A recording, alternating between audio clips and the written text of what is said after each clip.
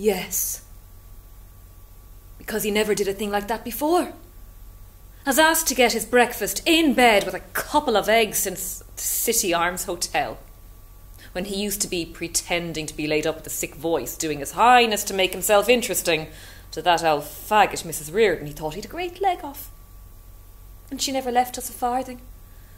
All for masses for herself and her sole greatest miser ever. Oh, God help the world if all the women were her sort.